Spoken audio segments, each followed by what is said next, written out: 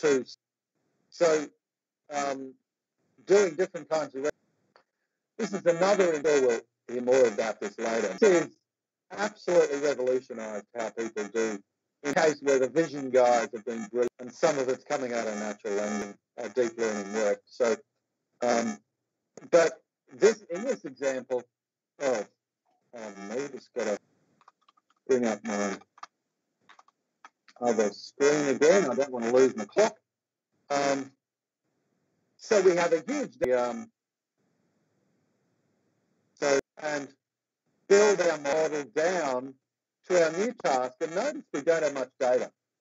And hopefully these, but we're going to use the trained model to initialize our target model. This works brilliantly. And it's the basis of a lot of modern techniques. This is one way of thinking about this is the idea of self-supervision. So what task are you going to use? So what people realized is they could make up a task, an artificial task, and which is called self. It's going to make it up. And that lets you pre-train a really good initialization for your learning task. And so examples, yes.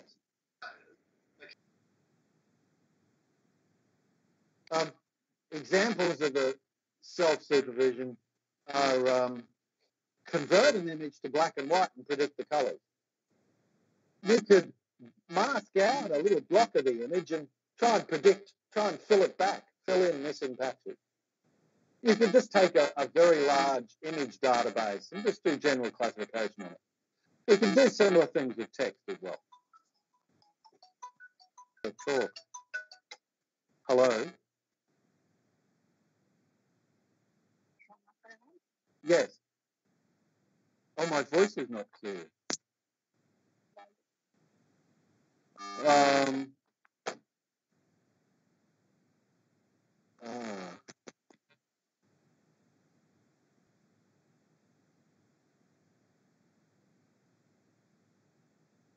Hello, my voice isn't very good.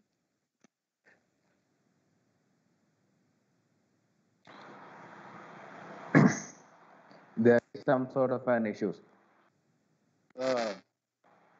Not much I can do about it. I could Professor, try reconnecting. Yeah. Well, not an Ethernet.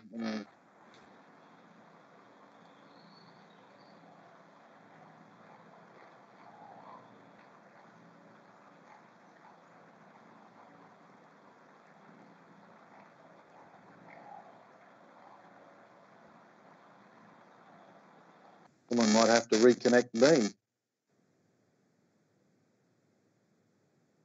Hello? Yes, How's that? How weird. we can hear you, but poorly. I'll speak slowly. I think that's all okay.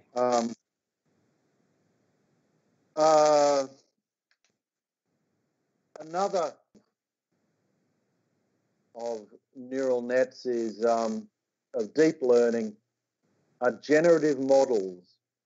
And this is an early example. Aren't these faces terrible? Example of generating faces. I like to think of these techniques are very similar. So the GAN is quite closely related to the VAE, and they're generalizations of some old techniques, principal components analysis, matrix factorization. So these are nonlinear versions of these much older methods. And you can, it's interesting to see the outgrowth. I know the older methods, and this guy has a very good tutorial on the subject. I've just got to wrap up. Actually, I think I'm coming to my last slides here. There was an early neural net concept called an encoder-decoder, and a variational autoencoder is a probabilistic model matching an encoder-decoder. I'm showing the variational autoencoder on the left and the encoder-decoder on the right. Now, deal with incredible nonlinearities and complex hierarchical models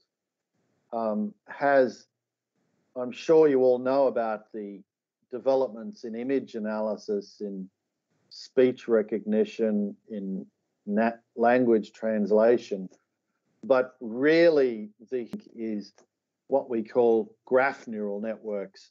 And the idea is to map a graph on the left side into a vector space on the right side